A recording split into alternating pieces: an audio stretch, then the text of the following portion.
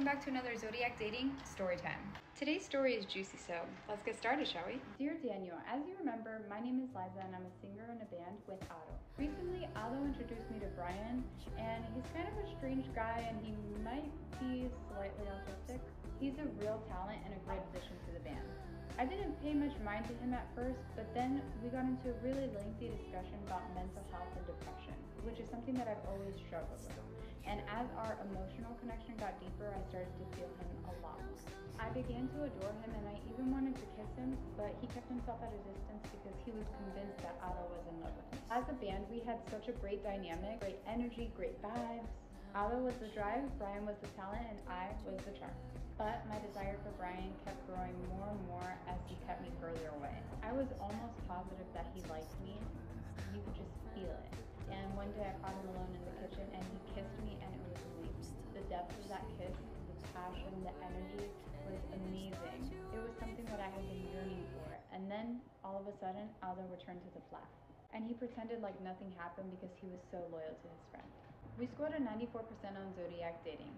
Please take a look at the analysis and let me know what you think.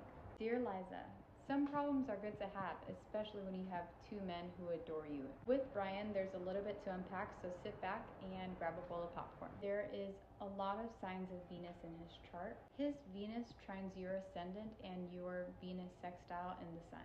So there are definitely feelings there and he does like you.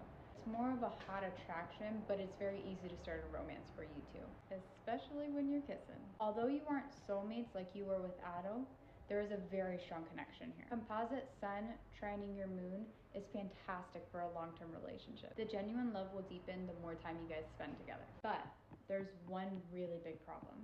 You have a composite Nisus conjunct degenera, which that means absolute obsession.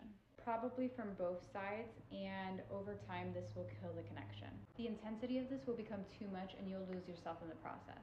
Yet neither of you will be able to let go. And you will not be able to develop together as a couple. In Greek mythology, it's Hercules that breaks the obsessive relationship between Nisus and Dejanira, meaning that some external force, possibly another person, may bring in too much pressure and energy and cause the relationship to end. Enjoy it while it lasts. It's gonna feel a little bit like a roller coaster, but don't say I didn't warn you. Dear Daniel, thanks for your reply. Things have happened since the last time I wrote, but I'll write again soon.